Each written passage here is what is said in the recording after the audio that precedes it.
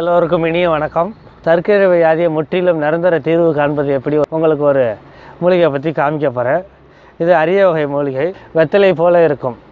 இது உடம்புக்கு ஒரு ஆரோக்கியத்தை குடிக்கக்கூடிய மூலிகை. சீந்தல் கொடி என்று பெயர், சமஸ்கிருதத்திலே அமிர்தவல்லி என்று பெயர். வெத்தலை போல் இருக்கும். இது காய் பிரண்டை காய் போல் இருக்கும். பழுத்தால் சிகப்பாக இருக்கும், சிறிதாக இருந்தால் பச்சையாக இருக்கும். எங்கு பார்த்தாலும் காணப்படக்கூடியது.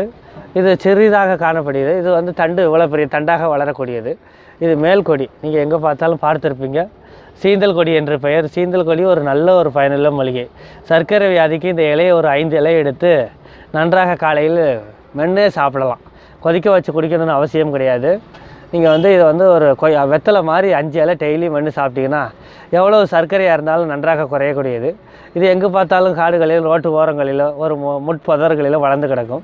ஒரு சின்ன குச்சி வச்சிங்கனாலே போகிறோம், வளர்ந்துக்கிட்டே இருக்கும். உங்கள் வீட்டு தோட்டத்திலே இந்த சீந்தல் கொடியை கடைகளிலே கிடைக்கும். பச்சையாக வாங்கி வச்சிங்கன்னா உங்கள் வீட்டிலே டெய்லி ஒரு 30-40 இலை வளர்ந்துக்கிட்டே இருக்கும். கொடி கொடியாக ஓடிக்கிட்டு இருக்கும். மொட்டை மாடியில் தொங்க விட்டிங்கன்னா டெய்லி ஒரு 5 இலை கிள்ளி சாப்பிட்லாம். இலை கிடைக்காத நாள்களில் இந்த தண்டுகளை எடுத்து, இது போல் சின்ன தண்டு மெலிசாக இருக்கும். இது பெரிதாகவும் காணப்படும். பெரிய தண்டாக இலை உதிர்ந்து கட்டையாகவும் இருக்கும்.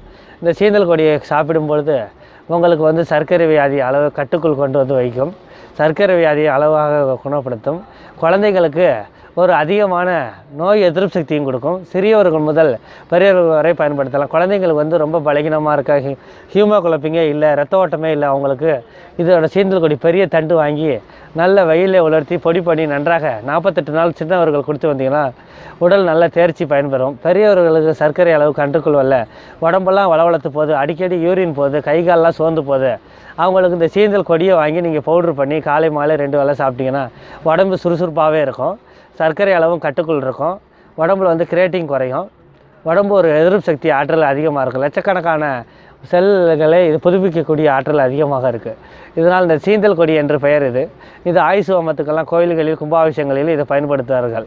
எதற்காக பயன்படுத்துகிறார்களோ, இந்த மூலிகை ஹோமத்தில் போடும்போது அந்த புகையை நாம் சுவாசிக்கும் போது உடம்புக்கு அதிகப்படியான ஒரு ஆற்றலை பெறக்கூடியது.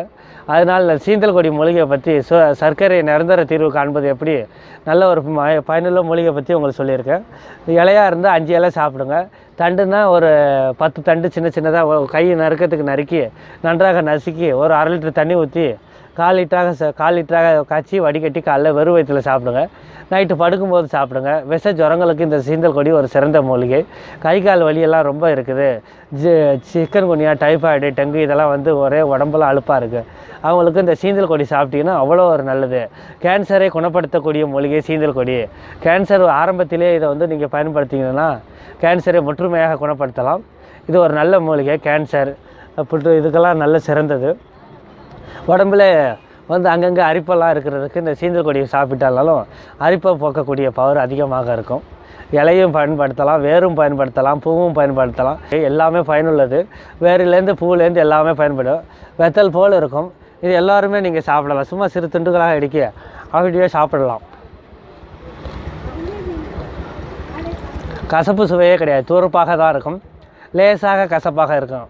இது பெரியவர்கள் கசப்பு இல்லாமல் சாப்பிடலாம். சின்ன குழந்தைங்க கசக்கும், அதனால் சாப்பிடாதுங்க. அதனால் மிக்சியில் அரைச்சி தேன் கலந்து கொடுங்க. பெரியவங்கன்னா அப்படியே 5 இலை மென்று சாப்பிடுங்க. அது மாதிரி கை கால் வீக்கத்துக்கெல்லாம் அந்த இலையை நல்லெண்ணெயில் வதக்கி, மூட்டு வலிக்கெல்லாம் அந்த வீக்கத்தில் அந்த இலையை நல்லெண்ணெயில் வதக்கி ஒத்தரம் கொடுத்தீங்கன்னா எவ்வளோ வீக்கமாக இருந்தாலும் குறைஞ்சிரும். இன்று சீந்தல் கொடியை பற்றி உங்களுக்கு ஒரு நல்ல ஒரு பயனுள்ளதாக சொல்லியிருக்கேன். எல்லோரும் இதை சாப்பிட்டு பயன்பெறுங்க. நல்ல ஒரு இயற்கையான மூலிகை பற்றி நாளும் ஒரு மூலிகையை பார்க்கலாம். மிகவும் ரொம்ப நன்றி.